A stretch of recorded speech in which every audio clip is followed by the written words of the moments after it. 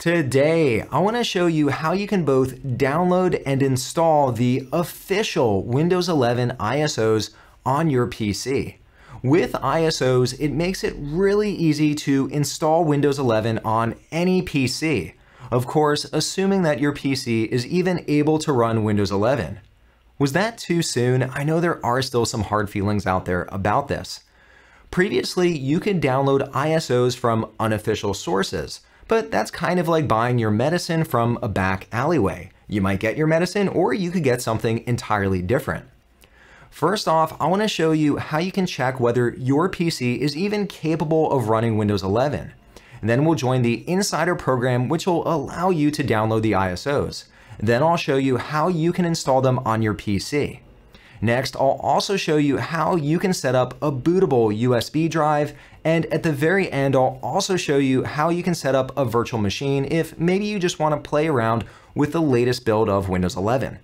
All right, let's check it out. First off, you probably want to check whether your PC is even capable of running Windows 11. Luckily, there's a free tool called Why Not Win 11. You can download it right up here or down below in the description. Once you download the tool, you'll have to click on the Run button. You'll probably feel some butterflies when you run the tool because this is the moment of truth. Will your PC be able to run Windows 11? If you see a lot of red, it probably won't run Windows 11. If you see a lot of green, that's a good thing, and you can continue on with Windows 11. Now that you've confirmed that your hardware is capable of running Windows 11, next we have to join the Windows Insider program. And just because you're joining this program, it's not going to cost you anything. It's entirely free. Head to the website insider.windows.com. I have the link right up above and once again down below in the description.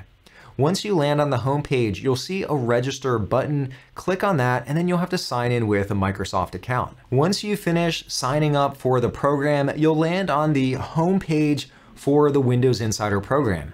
In the bottom right-hand corner, you'll see this blue box with a bunch of quick links.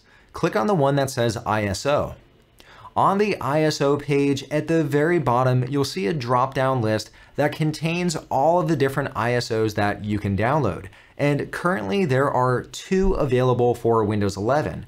There's one that's called the Dev build, and there's another one called the Beta build. So what's the difference between those two, and which one should you choose?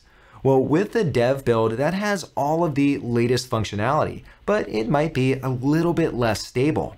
With the Beta build, it has a little bit less functionality, but it's also going to be a little bit more stable. So your choice which one you want to run.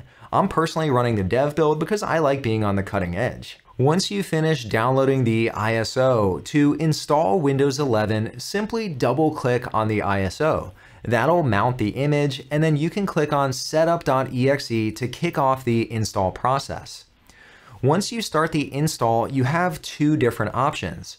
You can do an in-place upgrade where you keep all of your apps and files.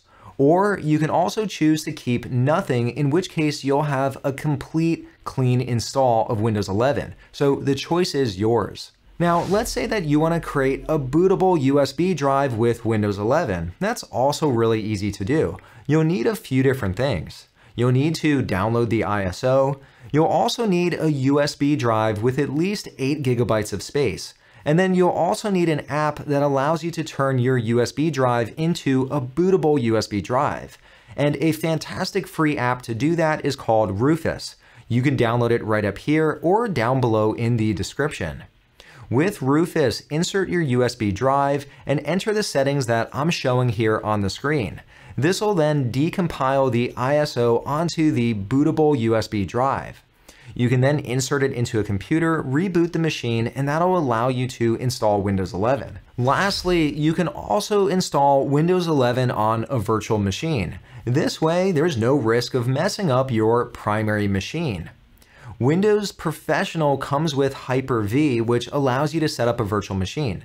If you've never used Hyper-V before and you're interested in how it works, I've included a link right up above. With Hyper-V, when you're setting up a new machine, you can select the ISO as the image for your machine. But let's say maybe you don't have Windows Professional, but you still want a virtual machine.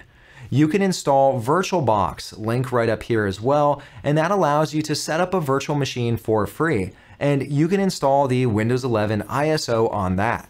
Alright, well that's how easy it is to get the official Windows 11 ISO. Down below in the comments, let me know what is your favorite new feature in Windows 11. To see more videos like this, please consider subscribing. I'll see you next time.